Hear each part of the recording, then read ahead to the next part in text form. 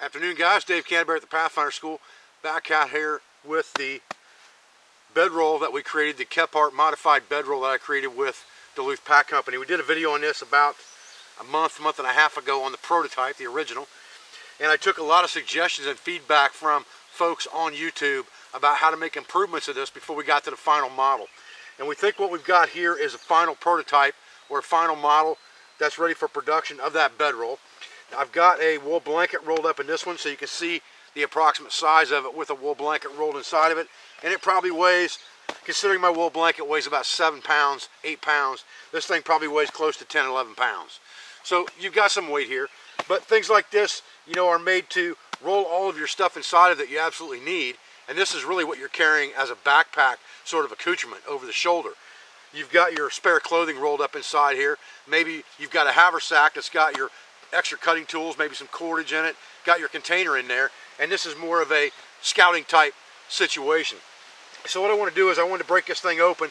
I will not set it up today in the configuration of a cot because I already showed that once and that has not changed. The things that we did change were grommet holes for tie outs to make it a tarp or use it for a tarp or a lean, and also tubes on the ends so that you can make a better hammock out of it. And that's what we're going to set up today, so stay with me, guys. All right, real quick, guys, I wanted to show you what this looks like unrolled. This is my wool blanket rolled up inside. And if you look here, what we've done is, again, by suggestions from the folks on YouTube, there are grommets on all four corners to use for tie-outs. There is a zipper pocket here that can be used to put things in if you need to put them in your bedroll, but also in the evening or at night when you're sleeping in this, you can stuff this for a pillow. You can put spare clothing and things like that in there and stuff that for a pillow. And then it has the extra tubes on the end to make it work better for a hammock. Same tubes on the sides, same width, same length. We didn't change any of that. All right, guys, let me show you how I'm setting this up. This hammock is far more impressive than I ever would have imagined. I got to give you guys some huge kudos on these crossbars. This is probably the most comfortable hammock I've ever laid in.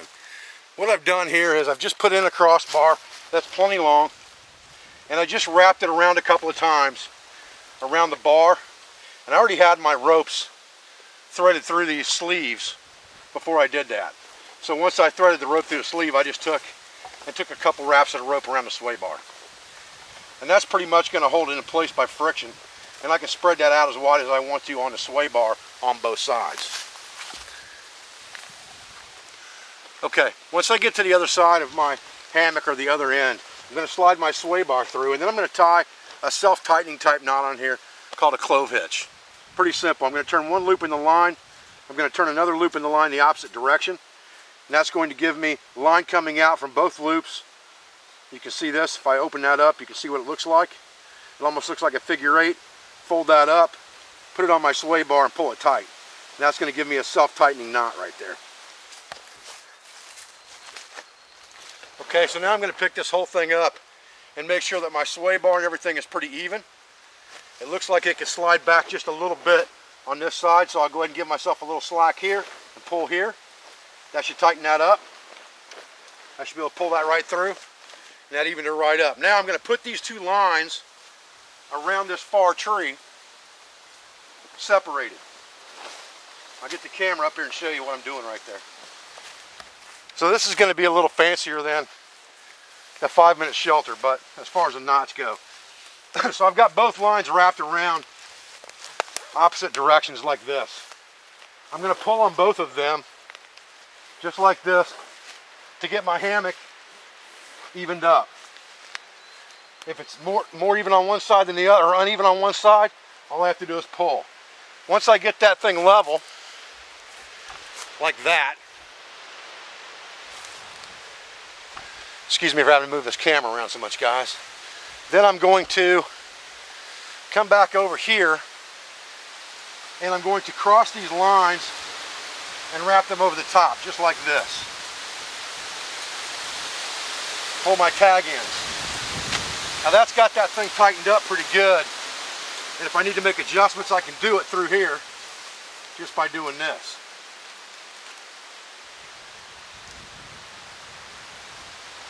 But I've almost got a constrictor type knot on here now. that can't come undone. And then all I'm going to do is cross this line one time, and I hope you guys are kind of seeing this. Let's get this thing closer where you can see, hopefully.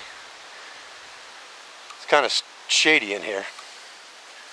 So now I've got the lines going over in opposite directions. I'm going to cross this line one time, just like this, come around the tree, and run my slack around the line just like this, in loops. Once I get those tags ran all the way around, I'm going to come through one piece of the rope, and only one piece, and pull it up the middle, just like that.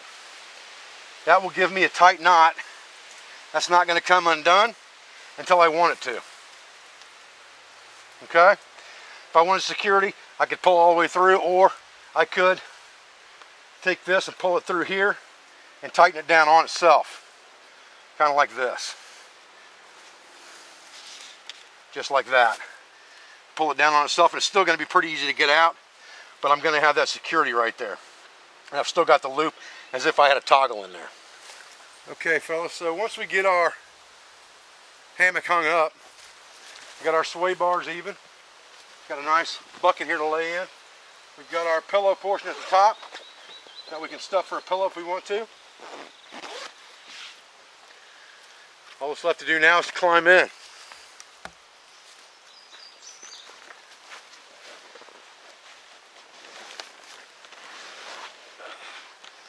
Man, whoo-wee, son. I'll tell you, I've laid in this once already. Actually, a couple of times. You'll see at the end of this video. But this is awesome, guys. Once you get used to how to put this thing on and get those clove hitch knots right on your sway bars, because they'll be adjustable at that point, and you can adjust that sway bar back and forth a little bit. Man, oh man, is this comfortable. It doesn't wrap up around you like a normal hammock does. It gives you a lot of airspace. So I really think that in the summertime, even though this is a lot thicker material than Silnai would be, in the summer this would be cooler. And probably in the winter it would be warmer. Because it's thicker, it's not going to suffer as much from convection as the Silnai does. You might still need a pad in there or a wool blanket, but it's not going to be near as bad as Sil nylon would be. And I think with this open airspace like this and not being tacoed in, man, I think this would be a whole lot cooler. You can get you a wedge shelter above this thing, or, you know, get your ridge line up here and get one side of that shelter up so the breeze is being caught and dropped back down. Get that convective breeze going through here. Man, oh man, you'd be smoothing it. Boy, them guys, Kephart and Nesmick, were some smart dudes. That's all there is to that. Goodness gracious. This is comfortable. This is like being out in a yard hammock. Just go to sleep in this dude. Man. I think I'm going to catch a few Z's. I'll see y'all later. Well, guys, I appreciate you joining me today for this video on setting this modified Kephart style shelter bedroll up into a hammock. And, you know, the feedback that I got from you guys on Facebook, or excuse me, on YouTube and Facebook actually, about this setup were priceless. Having those sway bars in there, you know, it's one of them duh moments. Why didn't I think of that? Now you have a lot of options. The grommets in the corners, great idea for just a half shelter if you needed an emergency. Throw your wool blanket on the ground and go. You've got the sleeves in this thing on the sides to set this thing up into a cot or a raised bed type situation. And then those ends for the sway bars, fantastic for a hammock. In fact, this would probably be my preferred setup of this system, no doubt about it. This would definitely be my preference. And then the pocket that we added in here for a pillow, or whatever the case may be, for you to put things into your bedroll, fire kit, whatever, when you roll it up. No doubt this is a really, really good system.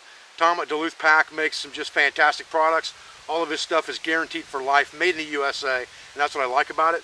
This is a product that we developed together, guys. We developed this product together. All of your suggestions went into this product. Now remember that anytime you add things, you know, I've tried to keep this as common man priced as possible, but anytime you add things like more material, grommet holes, zippers, pockets, all of that stuff adds to the cost, but it's just a beautiful piece of gear, and it's kind of like a one piece of gear that does 4 or 5 different things for you in your kit. I mean, you could make a litter out of this if you had to carry someone out of the woods. No question about it, either with a travois style or 4-man carry, or 6-man carry, whatever the case may be, depending on how heavy the guys you're carrying out. But this is just a fantastic piece of gear. I thank you guys for joining me for this quick review and, you know, final R&D segment on this Kephart modified style bedroll. I'm not sure what we're going to call this thing yet. We'll figure it out when the time comes. Should be available pretty soon. I thank you for all the support you give me, my family, my school, my business, all my friends, affiliates, associates, all my sponsors like Duluth Pack. We thank you for your views and thank you for your support. And I'll be back with another video as soon as I can, guys. Thanks.